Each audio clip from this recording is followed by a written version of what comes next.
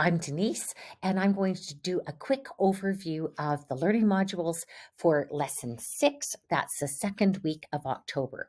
I'm going to the learning modules, and I will start with PreK. As with all PreK lessons, we start with time for music. At this point in the year, I am tapping the beats on a beat strip at the end of each verse. Warm up with the slide whistle. The kids do this with their hands. The slide whistle goes, whoo, and the kids go, whoo, in response. They love that. Move to the beat. Lots of beat keeping at this level. Hey, everybody, shake, shake, shake. Another beat keeping activity. Slowly, quickly, the snail creeps up very slowly to the top of the head. Quickly, quickly, quickly, quickly runs a little mouse. Quickly, quickly, quickly, quickly in his little house. It's a baby game. I love to play with the babies, but you know what? Our PreKs love this too, and they just do it on themselves, or they could do it on a partner. Eensy weensy spider. There's high, middle, low in this spider. And the big spider has a low voice that relates to the tuba, which is a big instrument and has a low voice. And here's movements if you need ideas for movements. We have Dana Hero, our wonderful music play teacher from Ohio, introducing the letter D and teaching the dance doggy song. And here is letter D says D. And here's a worksheet. If you choose to do that with your students, alternately send it to the classroom teacher to do in class, or send it home with the students to do at home. And then dance, dance, dance, doggy dance is always lots of fun. Here's the kids doing the movements with me. It's interesting seeing these. This little guy graduated and is on scholarship at the Alberta Arts College right now. Which sounds are fast, which sounds are slow.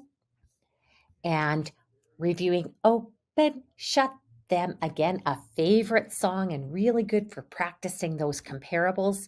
Letter T is a review because it's Canadian Thanksgiving this week. And so the Turkey Tango relates to Canadian Thanksgiving. We'll bring that back in November for our American friends. I love Falling Leaves with the Scarves. It's a beautiful song. And then we end with Skinamarink. That's our PreK lesson for week 2 of October. This is lesson 6. Kindergarten. Lesson 6 for October week 2. We start with our welcome song, and then we do Hey, Hey, Look at Me. We do need to redo this video because we don't need to wear masks this year, which is wonderful, but we will get that redone. And we give you the accompaniment track here, so you can make up your own movements with your class. Jot the ideas from your class on the board and then sing them all. The Autumn Leaves song with kindergarten is also lovely with scarves or simply with hand movement, and play it and sing along. I do this for the body scale. My body scale starts on the floor with do, re is my ankles, mi is my knees, fa my thighs, so my tummy, la is my shoulders, T is my head, and do, I reach up. That's the body scale I use, and it's reflected in this video. Here's a Word Rhythms coloring page. So they choose their colors. They color the leaves, whatever color they wish. So if they went yellow, yellow, red, red, that would be their rhythm. Yellow, yellow, red, red. Choose an instrument to play it on. Yellow, yellow, red, red. Or 2 different instruments if you have 2 kids working on this together. So you can use the Autumn Leaves as your theme and this as a word rhythm composition B section, or you can simply go around the room and hear everybody's composition. I play, the class echoes. Yellow, yellow, red, red. Class plays what I just played. So they're engaged all the way through. Crisscross applesauce. This is another one I do on my grandkids until they are in probably grade 2 or 3, and they love it. Crisscross applesauce. Spiders crawling up your back, and I crawl right up to the tops of their heads. Cool breeze, blow on their neck. Tight squeeze. Now you've got the shiveries, and that's where you tickle. And if you're doing this in class, tickle gently on the sides. Don't go anywhere inappropriate. So I show how I do it on a student, and then they turn and they each do it on their friends. This is Moved to Air by Bach, and I had 2 stuffies that pretended that they were skating. I will have to end up doing a plate movement for this because it's quite lovely, but no time to redo that before I'm making this overview video. You can make up your own movements. We've given you the piece of music so that your kids could create their own movements with hands or with plates or with scarves. And here is Bedinnerie by Johann Sebastian Bach. This is a good example of fast. And here I've done lots of circles with plates. Again, don't want to give out plates. Just have kids do it with their hands. It's just as effective. More fun for them to use plates, I think. And here's the track only. Here's the shape song. I drew these shapes on paper plates and then we gave them to our helpers. We'll have to do this again with kids now that we have no masks and we're allowed back into schools, but that's the shape song and we end with Skinamarink. So that's kindergarten lesson 6. Going on to grade 1, lesson 6. And grade 1s have a nice full lesson. I can see that. Welcome to Music, our starter. This is warm-ups with the slide whistle. I've been doing this the last 2 weeks with a K1 class that I'm teaching now till Christmas, and they really do love the slide whistle as a warm-up. Play it, they echo, and they show with their hands how the slide whistle goes. Find a ribbon or a scarf and move to the music. Here's the song 10 in the Bed. They've done that already. I've seen some posts on Musicplay Teachers Group on Facebook of how teachers are doing it. Some really creative ideas. I still think the most fun for the kids is to have 10 of them, and then they roll out of the bed one at a time. More fun than stuffies. And you can now create accompaniments for 10 in the Bed. So choose instruments. There were 10 in the bed, and the little one said. So choose instruments for different parts of the song. Grandma's glasses. These are Grandma's glasses. This is Grandma's hat. This is the way she folds her hands and puts them in her lap. High voice. These are Grandpa's glasses. This is Grandpa's hat. This is the way he folds his arms and then he takes a nap. Practicing high and low. It takes so long for some kids to acquire that ability to understand what's high sounds, what's low sounds. They get fast, slow really quickly. They get loud, quiet really quickly. High and low, harder. So we're reviewing aviary. We're reviewing the elephant. Here's a worksheet on high or low. The little instrument is high. The big instrument is low. Here's the high-low game. And one of the So Me storybooks. I really like this one. It's got a little song in it. Mrs. Ross and I'm the boss who made up this game. And so it's teaching Soulfish in a very tricky way. The character in the story, the little guy that's here in the storybook, his name is So Me. So wherever he appears in the song, we sing his name. And then the music time is over. That's grade 1, lesson 6. Going on to grade 2. Grade 2, lesson 6, week 2 of October. I love the song Tony Chestnut, and kids love it as well. And we do it specifically to teach tempos. Largo, moderato, presto. And here's Falling Leaves song.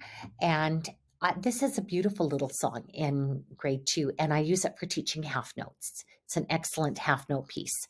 So they can move to it with scarves. This is actually a nice kids demo video because it shows it played on Orff instruments with a group of kids moving. And then is it 1 sound or 2? Yellow, 2 sounds. Red and brown is 1 sound that's held for 2 beats. Done first time with icons. And there's the answers. And we learn about half notes. How many sounds did you hear on the first beat? 2 sounds. Titi or do-day, if that's the words you use. 1 sound, ta. A sound that's held for 2 beats, 2, half note. And here is using notes to name the notes instead.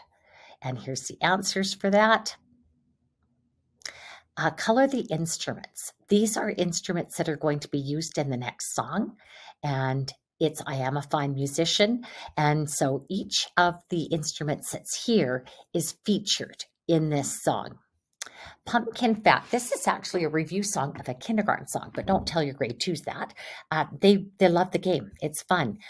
This is Janae's class playing the game. This is an older group than kindergarten by far, but they show how to play the game. The one in the middle chooses the scariest face to be the next one in the middle. And we have this wonderful interactive prepare to teach So and Me. Hopefully this is review for your grade twos. If it's not, then this is a great opportunity for them to practice So and Me. I'm going to have to move this. I want to play this first one, and I can't get rid of me. There. Ready, go! Pumpkin, pumpkin, round and fat, turn into a jack-o'-lantern just like that. So that's what I want the children to do. I want them to show with their arms along with the animation, not just watch.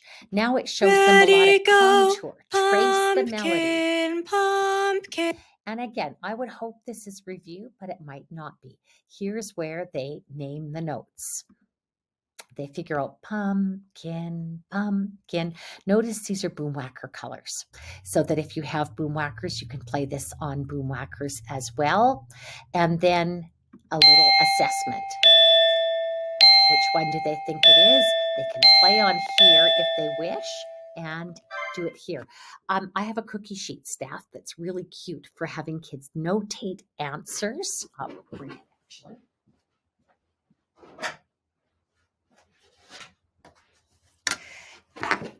This is my cookie sheet.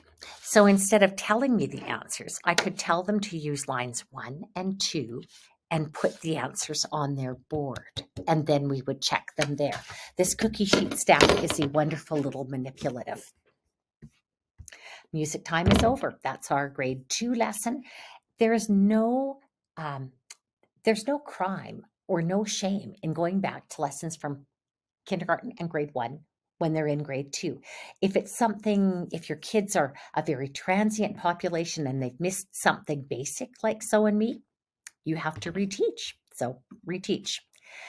I'm looking at grade 3, lesson 6 for October week 2. And we start with a poise and melody to practice do, mi, so, or so, mi, do, whichever way you want to say it. We're naming our naming convention on Musicplay Online. We're starting with the lowest note when we name. So we'll be changing these covers to reflect that do, mi, so. But kids love poise and melody. Here is the note highlights for the Pass a Beanbag game. It's a great way to teach a song by rote. You play 2 measures, have the kids sing back. Play a measure, kids sing back. And then it does it in solfa. If solfa is not your strength area, great way to learn it for yourself. Here's how we actually play the game. And then we practice naming solfa notes. Shake the Papaya was introduced last week, and it's a review, but you choose instruments and you improvise in the BCD sections. Now we have another instrument activity. This is instruments with Viennese musical clock. It's suggested to use sticks, triangle, drum, maracas, but if you don't have those, substitute for what you do have. And the sticks will play with the A section, triangles with the B, hand drums with the C, and maracas with the D. And then we do the passing game. And the cup game is clap, clap, tee, tee, ta, clap, pick up, and pass. If your kids aren't ready to pass, do it like we did in COVID, where they just hold on to it and they don't pass it. And then when they're ready, you can pass it out. My trick for getting kids to always pass in the correct direction is to start with the pile of cups in front of me, and I give them out one at a time. So I give out one, then me and the person next to me pass it on. Then 3 of us pass it on. 4 of us pass it on. They're forced into going in the correct direction. This is actually a grade 2-3 class or choir. It was my choir at the time, and they played it for me. We've got match the melody with do, re, mi patterns. And again, I suggest using the cookie sheet to notate the patterns. I have do, I have re, I have me. So if you're playing the game, you pull up the game and the kids choose from whatever level they want. I want mi, re, do patterns. So if I take it here and I listen to do, re, mi, re. Instead of saying which pattern I want, I show it. Do, re, mi, and I need another magnet for re, and I got it right. This is way more valuable for kids than simply holding up fingers, much more engaging. Going back to our grade 3, there's our cookie sheet staff tool. The song 7 Up also uses do, re, and mi. And here's how the kids play it. I didn't have a large class, so I only had 4 guessers. Big class, you choose 7. They touch the thumbs, and the ones who have their thumbs touched try and guess who it was that touched them. If they're correct, they switch places. Not correct, the toucher gets to go again. So fun lesson for 3rd grade. This is lesson 6 for October week 2. Continuing with the overview of lesson 6 for October week 2, this is grade 4.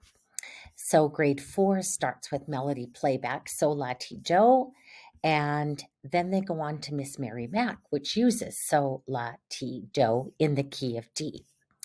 And this is here for the teacher if you want to read it from this, but the notation is fairly complex for this one.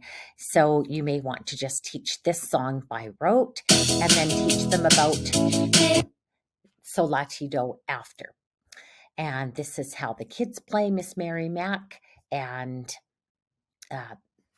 when I teach a clap game, I teach with myself as the partner. The kids all copy me, and then I partner them up, and they play with somebody else.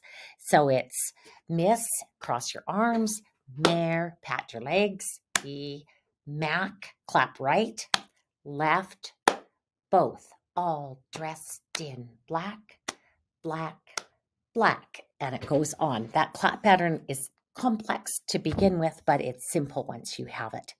Here is the soulful challenge for Miss Mary Mac. And then we're going to have a play along with Checky Morena. Choose from the instruments that you have in your classroom, and you can play with the B, C, and the D sections. You can have them improvise. Here's the note highlights for Checky Morena. And here's the song. It's a fun song. It's sung by a lady actually from Guatemala. Was my singer for that. And here's name the solfa notes for Checky Morena. Name the pitch letter names. And then we have a cup game with Stars and Stripes Forever. This is a bit of a challenging one, but we teach it slowly, so it should be fairly easy to get. And then we demonstrate it with our staff. So here is the cup game with Stars and Stripes Forever.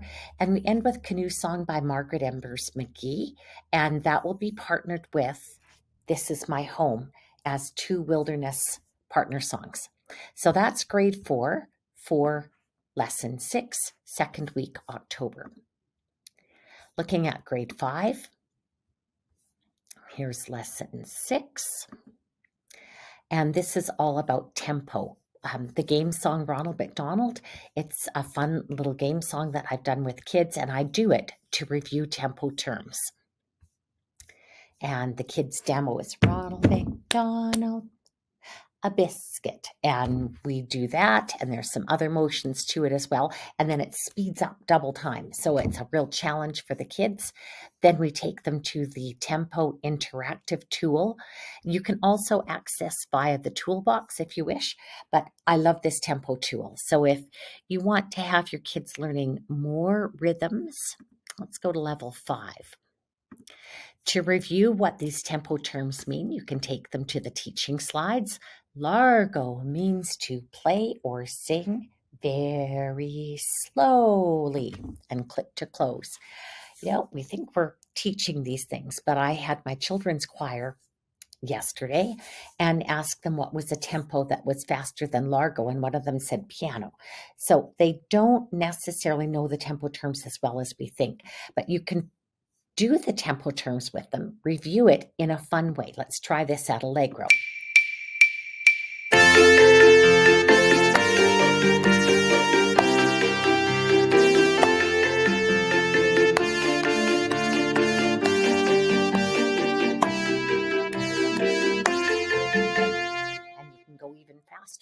presto.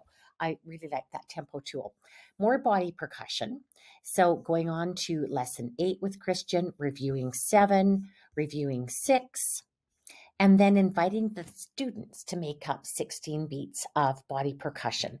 So my suggestion is to notate a stomp with an S, a pat with a P, chest with CH, clap, clap, butterfly. You could do a BFL or something to notate quickly what you do.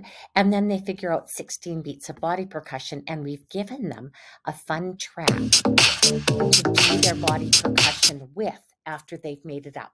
I think you can slow this down, and that would make it easier to start. So you can change the speed of that. So that's grade 5, lesson 6, October, week 2. Middle school. And oops, I would think I went to the wrong lesson. Middle school, lesson 6 is going to have a focus on triplets. And so you're going to play the which rhythm do we hear the triplets level, which is, I guess it's level 12.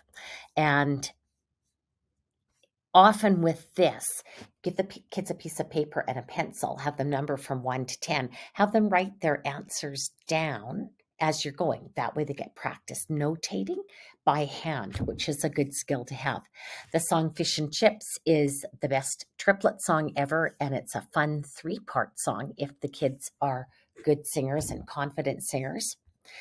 They could also learn to play the ukulele arrangement of this if you have classroom ukuleles, because it is only a 2-chord song, not terribly difficult. So if you want to extend that and have kids play ukulele with it, you certainly could. Here's the rhythm composition. If you're working on triplets, have them select the triplet level. It's level 9. This takes you directly to level 9. We've got a second game song for middle school this week, and this is the dollar game, where you pass, I take the dollar and I place it into one child's hands and then pretend to place it in all the others. So it's tricky, it's engaging for kids, and this is a simple reading song. So there's note highlights, there's solfa, note name challenge, and then the same review of body percussion and going on to lesson 8 for the middle school kids. Christian is very good. I like his lessons a lot, and middle school can do the same composition and use the same track to perform with as the 5th graders. So that is lesson 6 for October week 2.